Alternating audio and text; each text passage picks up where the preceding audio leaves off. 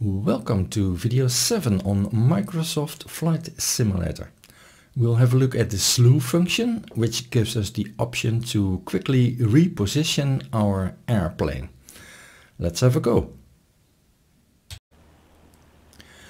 We're flying near Locarno in Italy, near the airport, and well, to invoke the Slew Mode, to toggle it on off, we can press the Y key on the keyboard.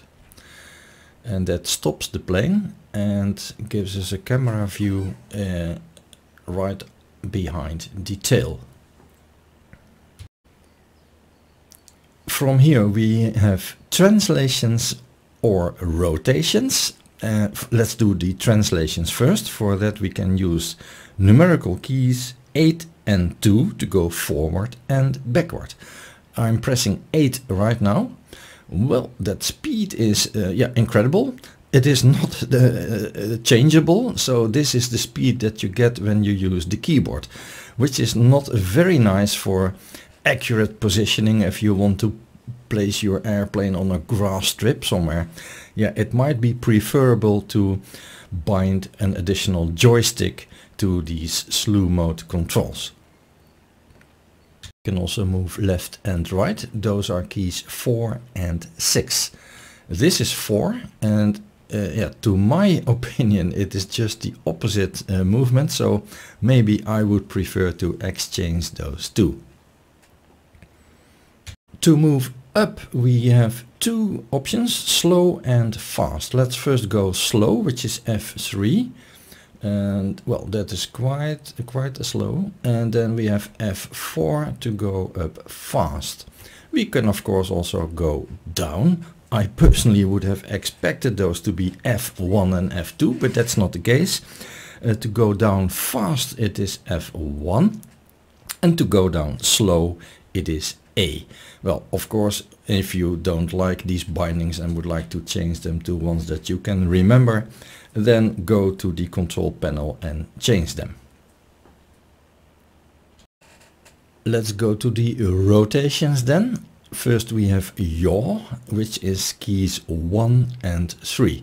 This is key 1 and this is key 3. And again, I would personally exchange those two. Then we have pitch. To pitch down we can press F8. It does it in steps, and those are rather big steps. To go back up we have F5. That also does it in steps.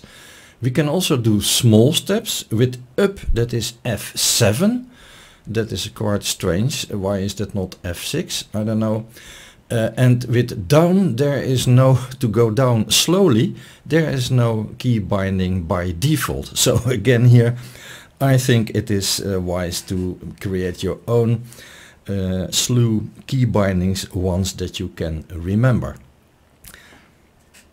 This roll, which is numerical keys 7 and 9. If I press 7 I start rolling. If I press again it goes faster, and then to stop rolling I have to press 9, or to go the other way around I have to repeatedly press 9. Well, this works, interesting. I wonder why it doesn't work like this with the pitch. Maybe it does because there is also a pitch freeze button, but with me that doesn't do anything, so pitch can only be done in these strange large steps. Well, all in all it works.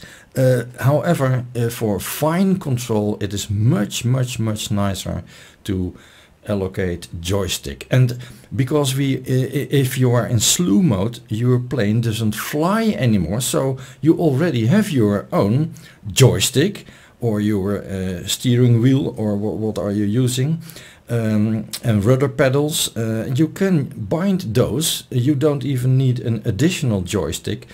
However, that would be handy, but you can use your standard flying joystick, and I did that. Look what happens.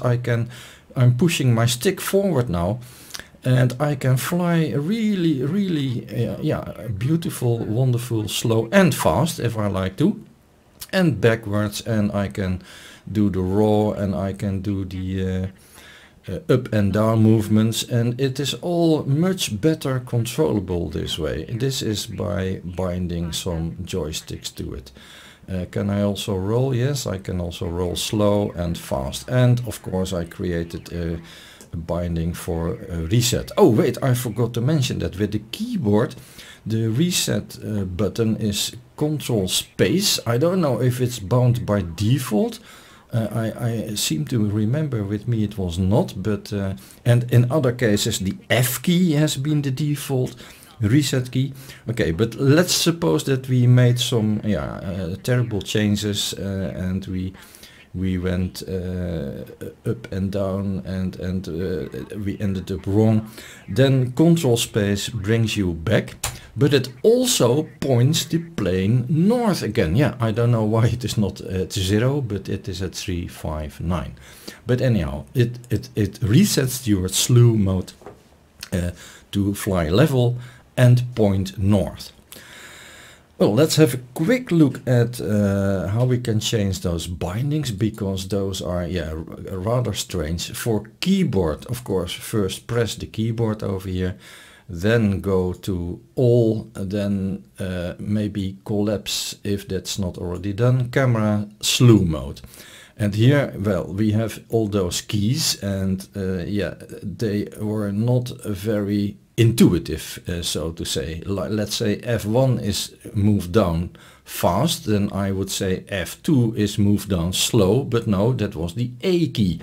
And there are some other strange things happening here. So you can make your own keys here. But of course you can also allocate a flight stick and then have a look what happens. Where are we? I don't know. Collapse all, camera, slew, and then you can use your joystick to do certain movements in Slew Mode.